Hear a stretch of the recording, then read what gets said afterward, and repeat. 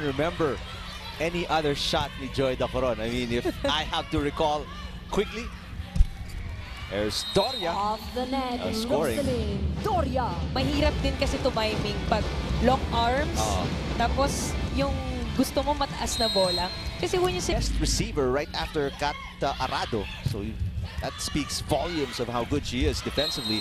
Roselyn Doria. Lost by Adamson, 1 set points lost by NU. Free ball for the Lady Bulldogs. Chavez and Doria gives. And concentrate on that. So it's been positive for them so far here in set number 1. Yan Doc on a 1-2 play. Doria again in the middle. Oh wow! Doria National University, and then delivered on their second set point. Take a look at the save here by Nierva. Some collision there between Nierva and Lucenio. And Doria's been big. yeah, and sobrang 2 points That's sa kanya. That's very good sign. Hindi mo alam kasi kung itotos mo ba siya or ididig mo eh. Medyo nag-aalangan ka na rin kung ano yung gagamitin mo pang set. Over-received there and Doria puts it away. So 2 straight points.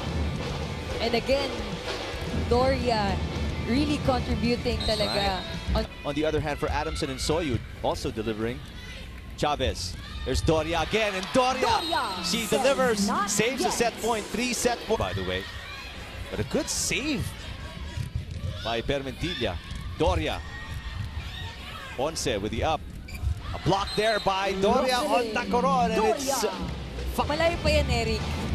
Talagang hahabol pa yan. That's true. Remember, Adamson saved to make that. Oh, what a tip.